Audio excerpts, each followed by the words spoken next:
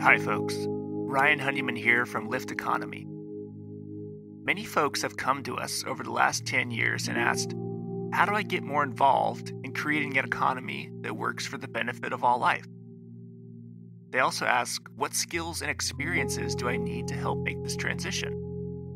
So 3 years ago, we created something called the Next Economy MBA to help address this and similar questions. Lyft Economy's Next Economy MBA is an online course that's designed for entrepreneurs, aspiring entrepreneurs, students, recent graduates, employees, and folks who want to learn more about transformational Next Economy strategies and businesses. Join the growing alumni network of nearly 250 alumni who've gone through this program and learned essential skills and hopefully built lifelong relationships for catalyzing businesses in the emergent and regenerative economy. So we encourage you to check out our course. You can go to lyfteconomy.com/MBA. The next course, Cohort 7, starts on September 21st, 2021. So once again, go to www.lyfteconomy.com/MBA. And now, on with the show.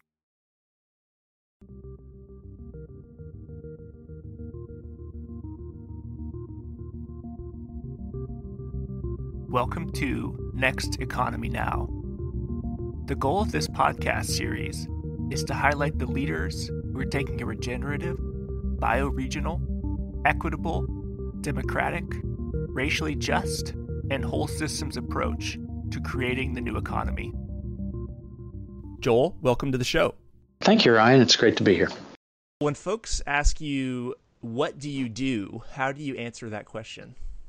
Oh, my goodness. That's way more complicated than it sounds on the surface.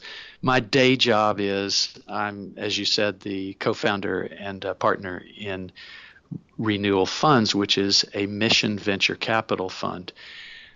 We dubbed it a mission venture capital because we wanted to make clear that the starting point for us is what's really the purpose. Who are the people? What do they care about? What are their goals in life? And does that align with long-term values of resilience and soft landing and a cleaner economy and a more fair and just, safer world?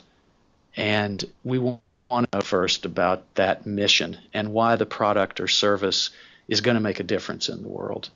So otherwise, we are a fairly typical smaller or boutique venture capital fund looking for companies that are past $1 million in sales and in which we become an investor of $1 to $5 million on a first time in. And we are based in Vancouver, Canada, investing in both Canada and the U.S. Now, the what do I do extends a little further. And I think the best way to say that right now is that my goal is to do everything that I can while I have my capacities to advance the idea of a clean money revolution, which helps move trillions of dollars from damaging and destructive practices towards regenerative, long-term focused thinking. And that takes that the way that I do that shows up in various forms. One is this investment entity. Second is a long time involvement in building an ecosystem of social entrepreneurs across lots of different sectors, intergenerational, and with a peer learning and relationship connectivity approach. And what I mean by all of that is that we've become a bit too segmented and sectored, and we're losing touch with the whole picture of things. And I believe that our society needs lots to do with money and finance and successful, positive businesses. It also needs a thriving not-for-profit sector. It needs the helping professions. It needs emotional and psychological intelligence to deal with the amount of change that we're facing. And it needs a return to an understanding of where we came from and what our responsibility is as the ancestors of tomorrow. Let's take the first part of that. So some folks have said and say to date that venture capital itself is one of the problems of the current economy. So mission venture capital. So what are you differentiating with mission venture capital? A number of, I guess, subtle and less subtle aspects, but the most important one I started out this conversation with, which is we want to know that the entrepreneurs actually care about things that matter beyond just making money. Making money is important, and we live in a world in which economic activity is essential to the dealing with 7 billion people going on 10 billion and who knows how many, dealing with global crisis in climate, in species extinction, in ocean acidification, in food systems, all of the basic systems that we depend on. Our human ingenuity has unbridledly, through the industrial revolution era, caused us to push past limits that we otherwise in earlier times may not have been able to do. And so we really now need a generation of change makers who apply themselves in all walks of life. But business being one of those, as the great driver and power of current times, needs to be directed, as I mentioned earlier, towards a multi-generational approach. And it's time now to overhaul our entire economy, whether it's transportation, energy, the built environment, food systems, and pretty much all of the ways that we live in modern times, so that we're thinking about carbon pricing, externalities, whole life cycle with supply chain, justice, fairness, and equality, the taxation system. We need a more whole view of things to become dominant. To bring that back to what is mission venture capital, well, within venture capital, our goal is to be humane, to focus on products and services that we think will advance that list of topics that I mentioned earlier. And we live in an imperfect world. So our job is to select and find where the values that we feel and care about align with an entrepreneurial team and a vision of why they're doing, what they're going to do with their success. I really like to ask the question of, well, how much money do you want to make and what are you going to do with it? What then? And so this is just a way really to name that other values besides making money need to be incorporated into the bottom line of business. So we call it mission venture capital to hold ourselves to a standard and to attempt to find our way to partnership with the people that most align with this kind of vision. Great.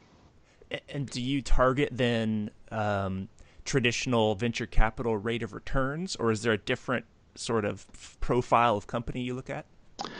Well, this is the interesting task that we took on. First of all, we launched during the recession of 07-08 as a first-time fund to ask for outside money. And we very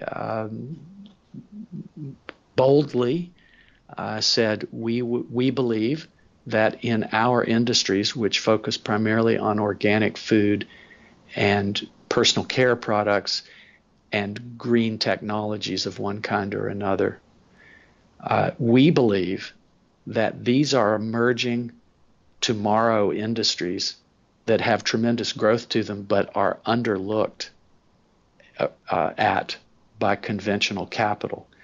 Also, we're in a boutique size phase where a lot of venture capital has gotten so large that they can't write checks as small as we're doing in the $1 to $5 million range. And so our premise was we will make a market IRR return rate over time with our investments, because these are investable sectors.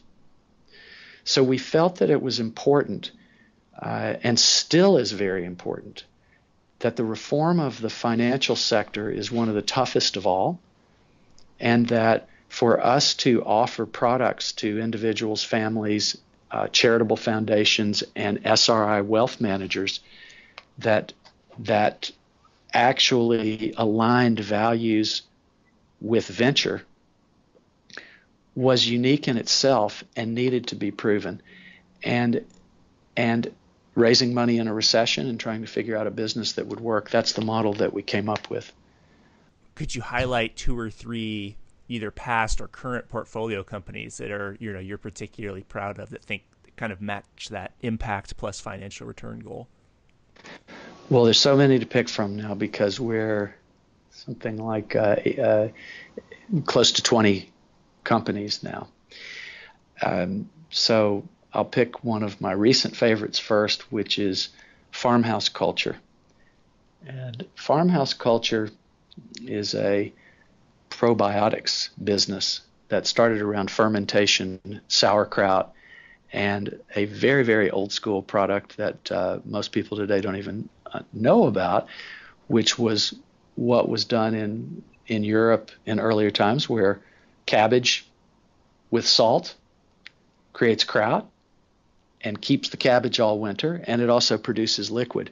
And that liquid is very probiotics and other nutrient rich, and was given as a morning tonic to kids as that didn't have a lot else.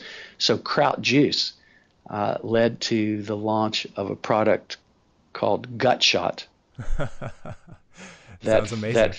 That Farmhouse has on the shelves in some of the Whole Foods regions and expanding now.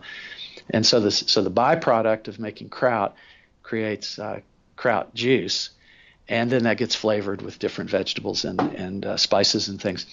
And it's very tasty. It's savory, ready to drink beverage.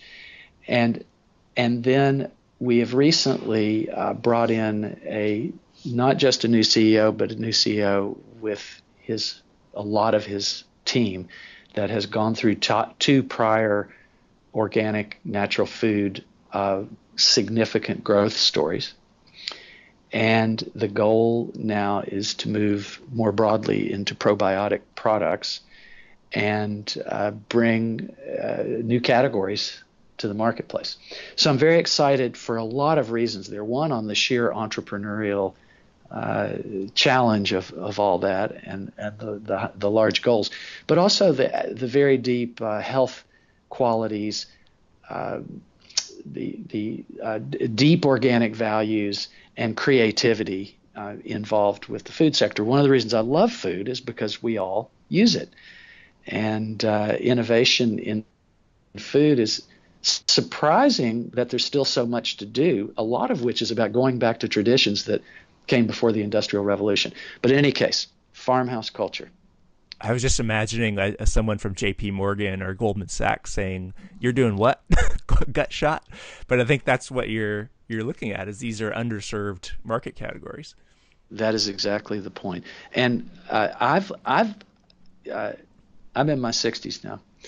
I've been around enough to have the pleasure of being discounted and patted on the head for many decades, for several decades, just in even caring about organic food or caring about things like B corporations and the idea that business could be a driver for social goods. Those are concepts that those same people might still be skeptical of, though, as you know, they're paying attention now. Maybe it's because their clients are paying attention. Maybe it's because of the generational shift of power that's underway with $30 to $50 trillion that's going to change hands in the US and Canada in the next 3 decades. That is moving to people that grew up on different values, different access to information.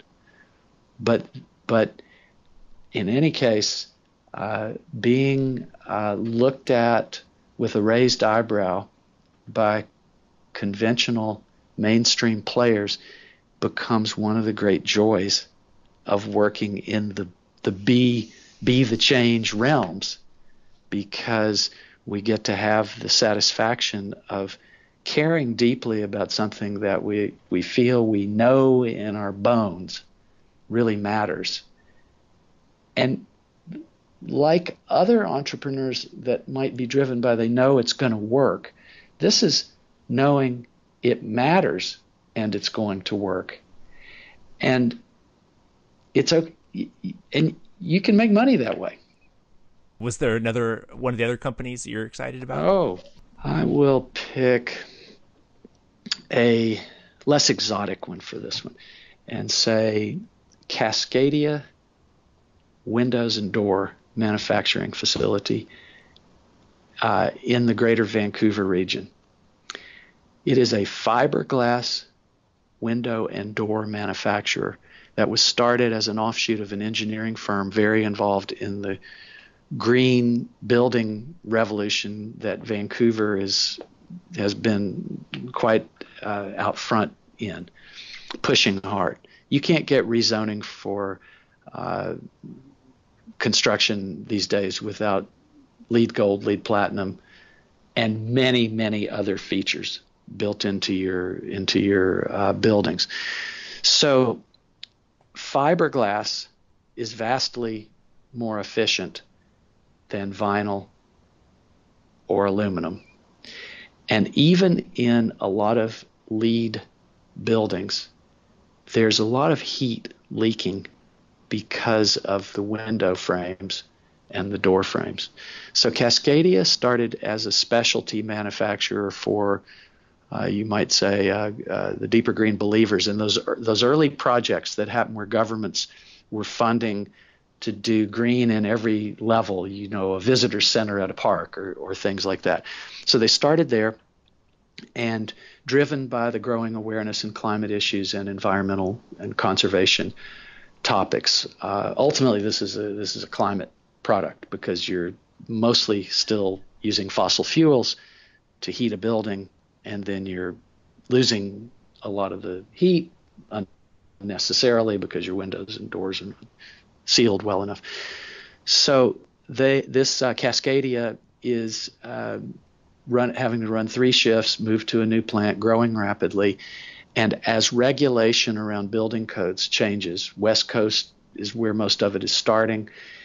It looks like the sky's the limit for where a company like this can go that's developed the expertise and the technology to be able to do a better element for the built environment. Here's a question that I've struggled with, and perhaps you and other folks in the space, is how do you measure impact? Because there's outputs and outcomes and a lot of debate about what exactly is impact. So I'm interested in you. How would you define it, and how do you measure it in your companies? Well, the practical thing that we do is we make use of existing measurers and measurements. Because this is its own industry. It's a career to figure out how to define and measure impact. You can have several staff devoted to it full time. So we start with being a GEN member, a GEARS rated fund, one of the early B Corporation investment funds, a 1% for the planet, a living wage employer, a climate offset business, and we use all of the existing intermediary, I shouldn't say all, but we use a wide variety of existing intermediaries. B Corporation's particularly important and valuable to us. And when we started, it was early in the B ratings, and they were fairly one-size-fits-all, which didn't work very well for a fund. I mean, we were dealing with questions about our roles in the developing world, but we didn't have any roles in the developing world. So we were losing points on things like that. And gradually, just like this industry is building, B Corp evolved and the standards evolved, and now there are lots of different segmented ratings for different subsets of industries and things. But the next part of that is we then turn and use that in our due diligence. So we end up with a very well thought through long list of questions that go into things that would be hard to make up that list by yourself. So we use that as part of our due diligence before investing. Next, we strongly encourage, we do not force, but we strongly encourage our portfolio companies to become B-rated, which about 2/3 of them have done. And we will provide staff, in addition to what B Corp does, to help them get through this, because now we're bought into the system where we're rated, and we want our companies to be rated, and we want them to do better. So those kinds of incentives that you could say maybe they're psychological or they're branding or whatever the reason is, they're working. We attempt to, beyond the use of these outside certifications and validators, we have made the list of the impact assets 50 best in the world several times as a fund and things like that. So we tend to point to those certifications and certifiers, and to our adherence to various other standards, to our company's adherence to that, and then we tell stories. We talk about how Alter Eco, the fair trade organic chocolate, quinoa, and other basic food product companies, what they do with how far they go into the farmer co-ops in Bolivia and Peru, and the work that they do there. And we talk about Prana out of Montreal is a fair trade organic snack, nut and seed and prepared snacks business that's done very, very well. We're in a company that does animal tracking technologies, from rhinoceros and mountain goats to butterflies, sparrows, and minnows. Wow. And so they're helping on various environmental and species protection acts and places where change is happening in the environment and what's the effect on species, things like that. So we'll tell stories as the other component.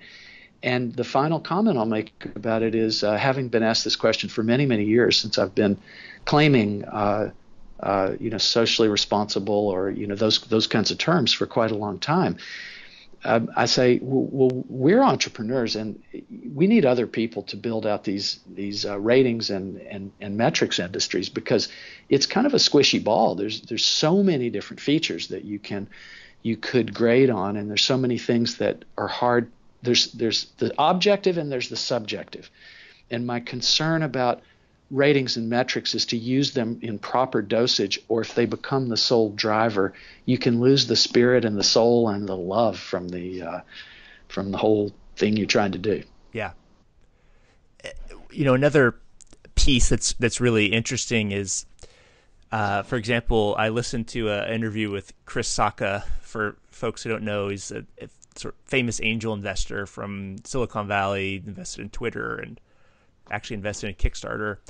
And he had a rule that I'm interested in if you have similar rules, or any advice you could give to folks. But his rule was, I only invest in companies that are already on their way to success. I never invest in companies that are going to need a lot of work when I invest in them.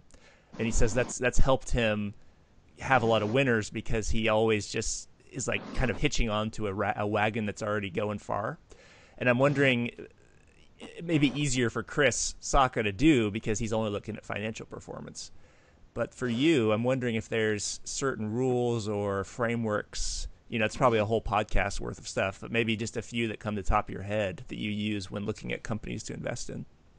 Well, I mentioned some of these earlier for myself. I mean, we do probably fairly typical due diligence And then I've mentioned some of the plus we do of that on values, ethics, meaning and purpose, really, of the team and what it's all about. I am really interested to know why somebody wants to make $100 million and then why they want to make $1 billion, et cetera. And what for? I want to know what for. And so you might say there's that component that gets into a more philosophical and values kind of screen. But in terms of rules that make it work for us, I mean, there's kind of mundane ones like how far are we going to travel to how many different cities? Do we know enough about this sector or industry to feel like we're being responsible with our investors' money? We ask for $1 million in sales existing before we go in. Now that's a conservative and conservatizing move that means to some degree these companies are on the road to success, but by no means are companies guaranteed to be successful because of $1 million in sales. And so it's we have a formula that goes something roughly like this, which is in a portfolio of 10 companies. Here's one example. Maybe this is a kind of a rule. You hear this thing about 2 fly, 8 die, or kill early and kill often as venture rules. We're having a hard time with that. We want 8 of 10 to survive and thrive. Whether they are going to be giant successes that we retire on is less important than that we're working on supporting things that matter with people that care, that will have some resilience and make a difference. And we'd rather have a portfolio of solid, steady performers that maybe don't get the headlines and aren't that flashy, but those companies need money. So we're looking for steady growth, not hyperbolic growth, because it's a very, very different thing to be doing. And we have investors that back us. I should mention we have over 150 different investors for $98 million, and that they are they're not big institutions. And this gives us a harder job on tracking back office, keeping up just with addresses alone and names of entities as people change where they hold something. But we also have a broad-based support that buys the premise of this long-term view of what the purpose of money is in the world and why we need to support a broad number of companies to success, to build towards success that may be less thrilling than a brand new type of technology, digital platform, but they take care of everyday needs of people. So maybe the rule is we look for existing proof of success, solid, steady performance in a product that's bringing something new that has the opportunity to grow at a rate that exceeds the mid-teens return rate we'd like to gather for our investors, and have most of our portfolio still standing. And that feels more satisfying for us than we got the huge sexy win and everything else was irrelevant. Yeah, and like you said, you have those 150 investors probably put a lot less pressure on you than, say, CalPERS or the Harvard Endowment or something would put on you. That is the kind of secret of it, is that nobody's putting in money that they have to live or die on, and they have they have accepted and they like our premise for various reasons that can range from personal epiphany to meaning and purpose of life at later age to delivering something that their kids can understand. And then they like the premise that health and cleaning up the environment and protecting the world are positive things to do. So we find it actually wonderful to have this many investors because they bring an unbelievable mix of skills and connections and points of views, all of which we end up drawing on in one way or another. So let's talk about there's rumors you have an upcoming book, Clean on Clean Money. So what is clean money and what's your book all about? Well, clean money is an aspiration. Cleaner money is what I've been talking about here. Okay. The premise of Clean Money Revolution is, where is your money and what is it doing to whom and what places right this minute? So if you think about your bank accounts, you think about your stock market holdings, you think about the business that you own, how have we gotten to a place in the world where we can go base our integrity and our actions, our definition of being a good person, only on our politeness and our caring for individuals that we can see and touch and feel, while we let our money on our behalf, in our names, go and wreak havoc on other people's lives and children and places that they live. Now, I find this, and I have for a long time, a very confusing ethic. And it makes me question where the education systems, the religious institutions, and broad culture have been around the fact that money is okay to separate from who we are as people and what our basic core values are. But it's okay that we don't even pay attention to what our money is doing on our behalf right this minute. So that's the core premise.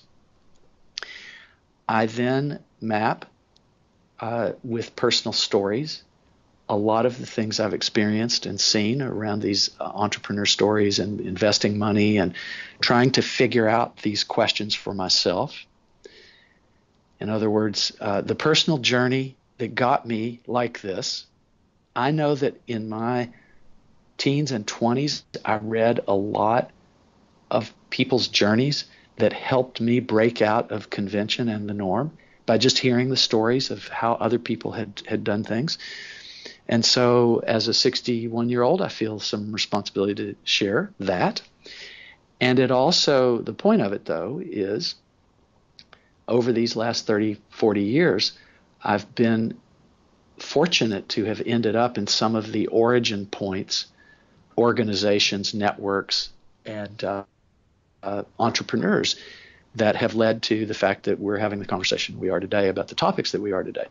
So I'm also attempting to map a slice of the movement which has happened. You could track it. One of the simple ways to describe it would be 40 years ago, to even talk about organic foods was to almost get you laughed out of the dinner conversation. It's now a major industry. Lots of fortunes are being made, and it's well below 10% of the North American food dollar. Forget the rest of the world. It's probably 1% still. I know that personal health, health of workers, health of planet is going to continue growing clean food. I believe that as we bring attention to these questions about money and making it cleaner, so to speak, making it more aligned with our values and what we actually believe in and care about, is going to move tens of trillions of dollars. And we are going to rebuild the economy in a much more clean, resilient, long-term way to cope with the situations that we have on the planet. And the conclusion to the book is the call to action to ancestral responsibility, that those of us alive today are the first generation that had the ability to destroy as much as we do. And that therefore, the responsibility that we have is enormous for us to start thinking about where the money is and what it's doing, and to align that with what we truly believe in. So I will attempt to convey that and share fun stories. And we finished the manuscript with my co-writer, Tai Bridge, for the publisher, New Society Publishers, a kind of a regionally produced book based on what started as a regionally focused, bioregionally focused kind of strategy that I had. And so that should be out next spring. And I'm excited about it. So next spring, and the name of the book again? Clean Money Revolution. Clean Money Revolution. So within that, is it sort of tips and best practice ideas for individuals to align our personal wealth, or is it more for businesses, or what's sort of the focus? I would say that the central focus is about our personal wealth, and I will do my best to cover what is a very wide spectrum, but the real focus will be on those who have enough and more than enough, and therefore are making choices that really are not about survival. I can't address those issues as effectively, but I can say that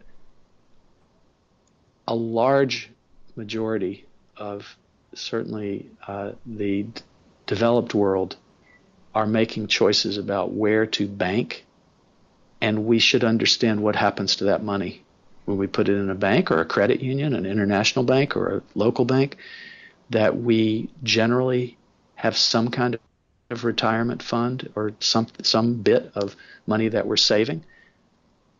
What's that saved in?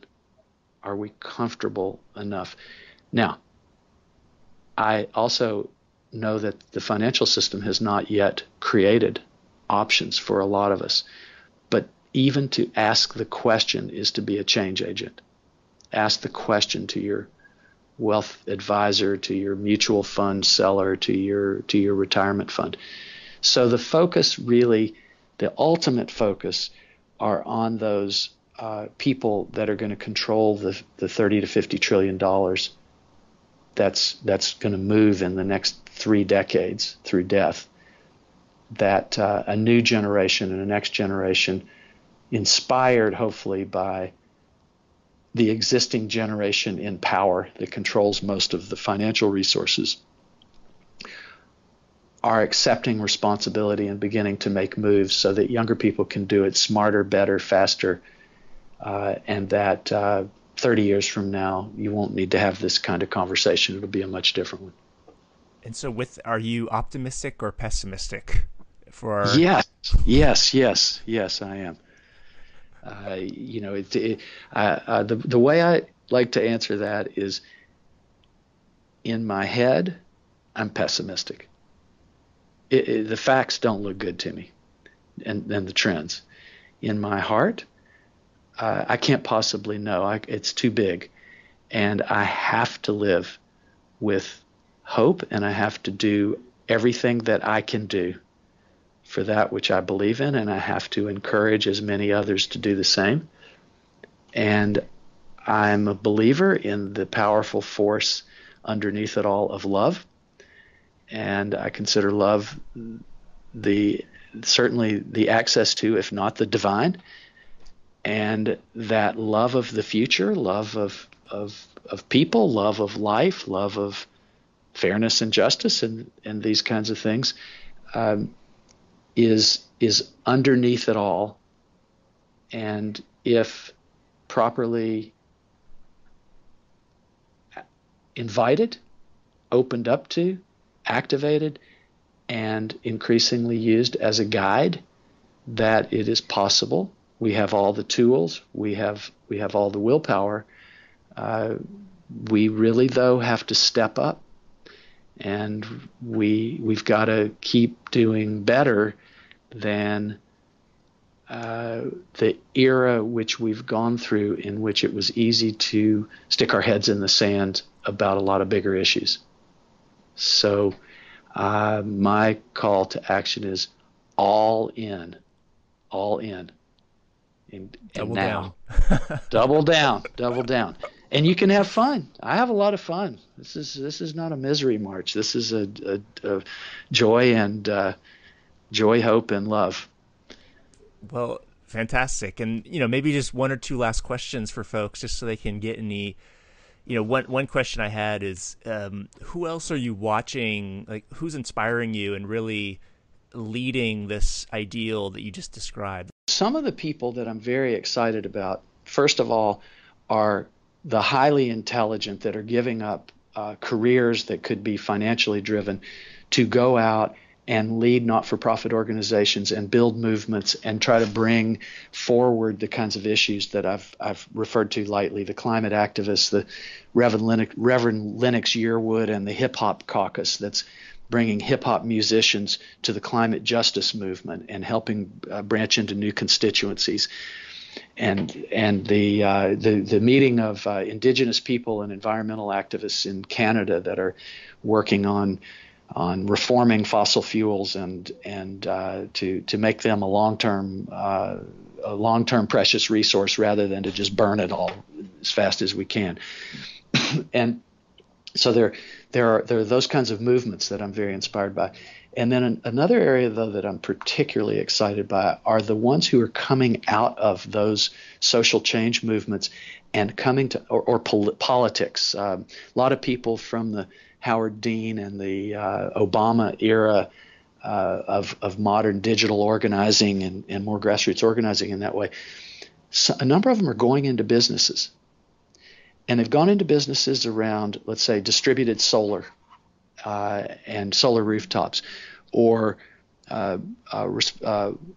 renewable energy credits and electricity